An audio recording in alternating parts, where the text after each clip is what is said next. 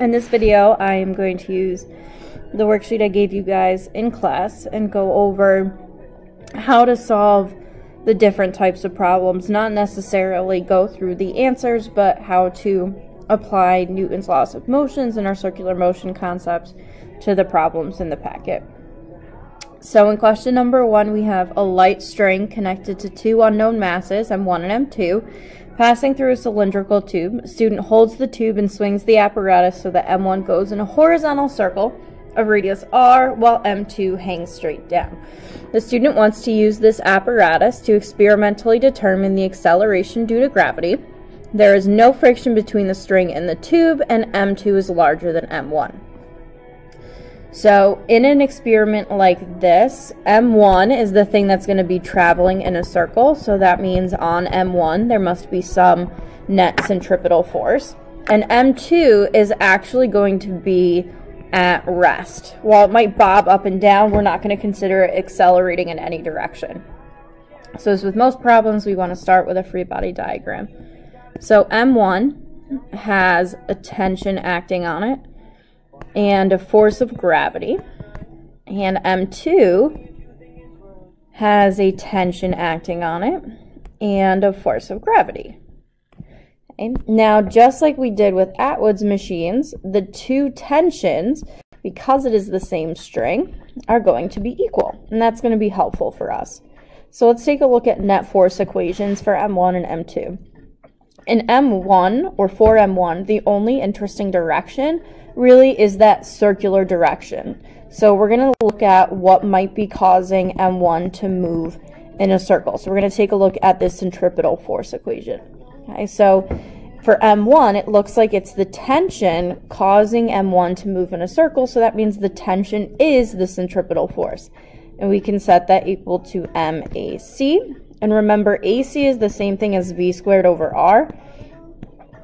So we can write that as that. And just an aside, this is moving at a constant velocity. So if we needed to, we could substitute in V as 2 pi r over t, where t is the period, r is the radius. Okay, so now for mass 2, we have only forces acting in the y direction, and because M2 is at rest, M2 has a net force of 0. So that means the tension minus Fg2 is going to equal 0. So that tells us the tension has to equal Fg2 or M2G.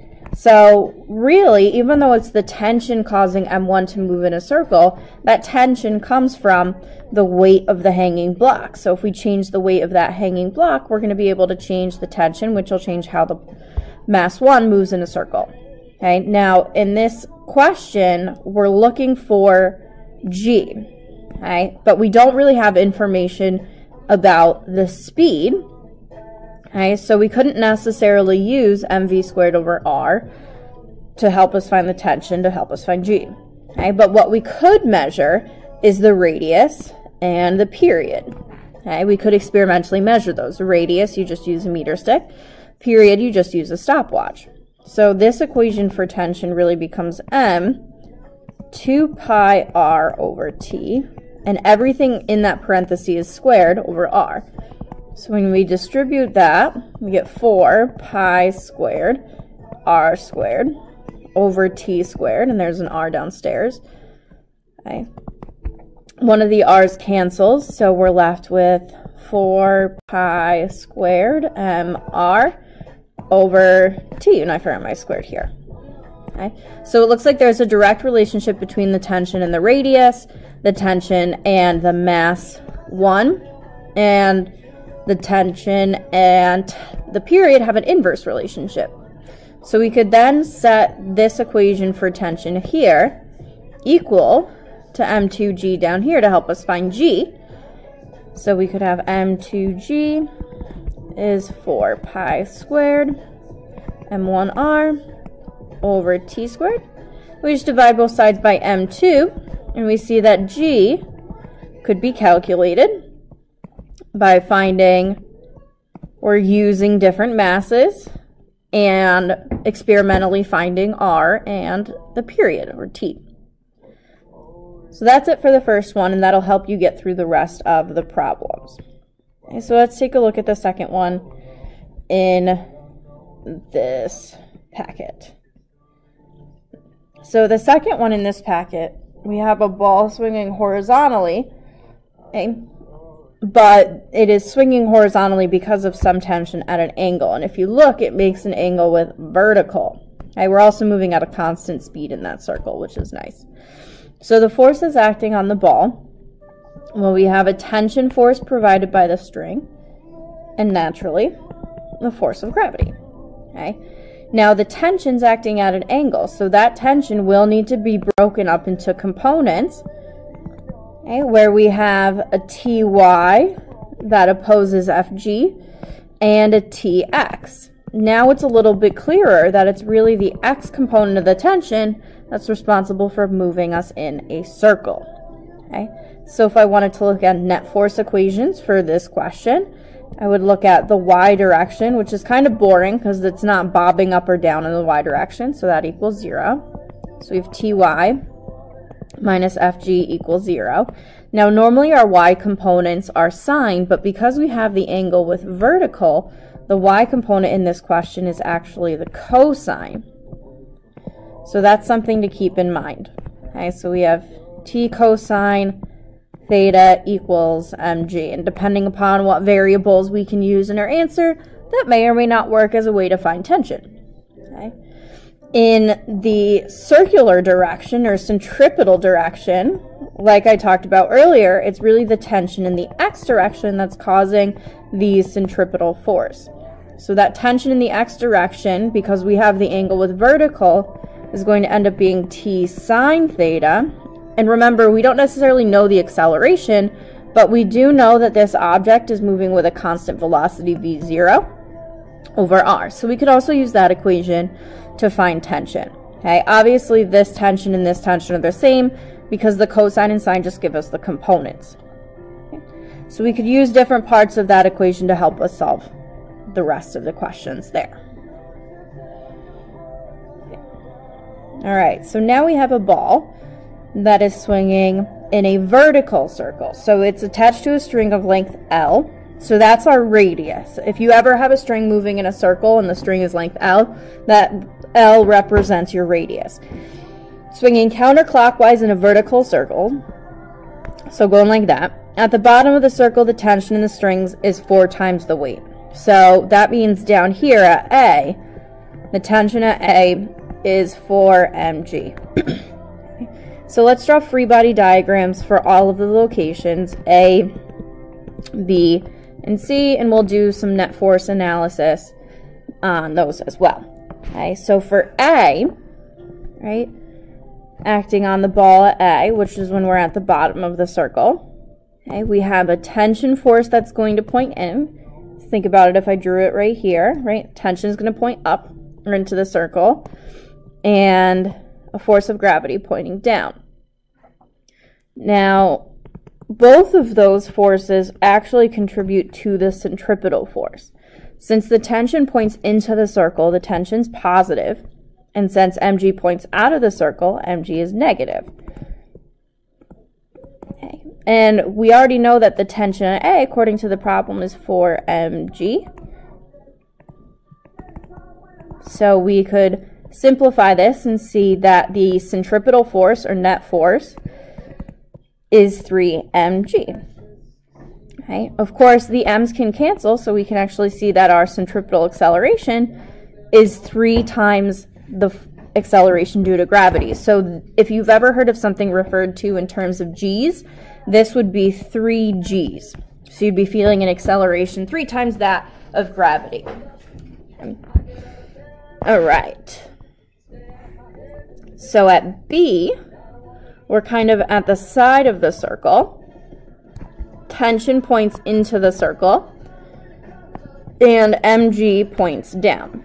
Okay? So tension is the only force that's going to cause a centripetal force at this location.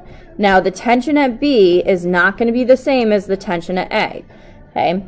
Because this ball is not moving at a constant speed around the circle. This ball is going to slow down as it moves from A to B to C, okay, because of this downward force of gravity. Then from C back to A, this ball is going to speed back up. Okay, so that'll give you some hint as far as ranking the tensions TA, TB, TC. Okay.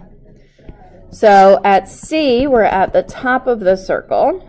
We have a tension pointing downward and mg pointing downward. Okay, so since they are both pointing either into or out of the circle, both of those forces contribute to the centripetal force. They're both pointing into the circle, so they're both positive. So this is TC. Okay.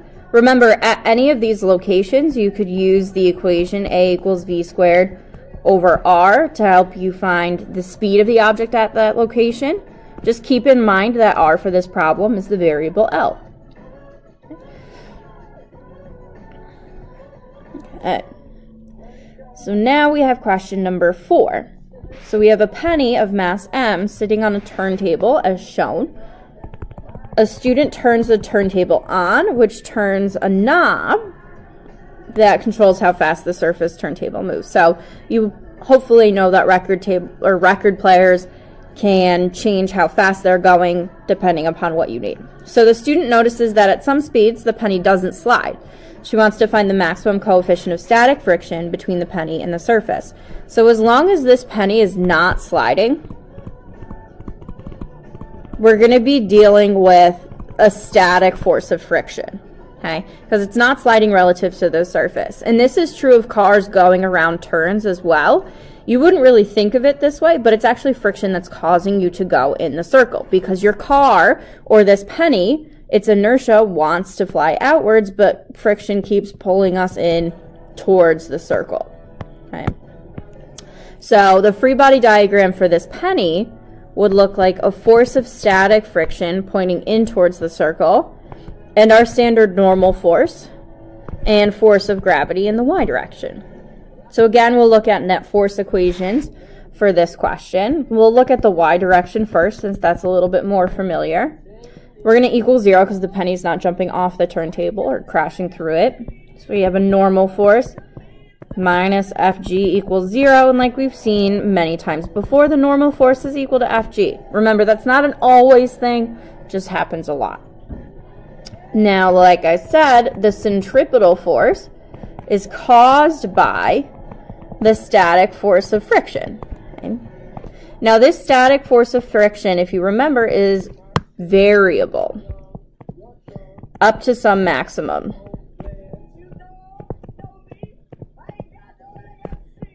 Okay. So as we change the centripetal acceleration, or really the velocity, okay, the amount of static friction applied to the penny is going to change up until we reach some maximum point when the penny actually breaks free of the surface and flies off.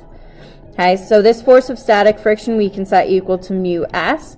Specifically in the question, we were asking about mu s maximum, so this mu x max would be multiplied by the normal force, and we could find the maximum speed that we could travel at to still be on the surface. The normal force is equal to mg. Okay, so we have mu s max, mg equals mv squared max over r. The masses end up canceling, okay, and we want to solve for v max. Okay, so I sometimes refer to this as the rug equation because it does kind of look like we've spelled the speed rug, or the word rug. Okay, and this equation is also going to work for cars going around turns. So if you know the coefficient of friction, coefficient of static friction between the tires and the road, you can calculate how fast you can essentially take the turn, which is how they determine the speed limits on off-ramps and on-ramps on different highways. And that is it for these questions. Okay, and those are the kind of basic circular motion problems. They're not really basic. They're the more complicated circular motion problems you might come across.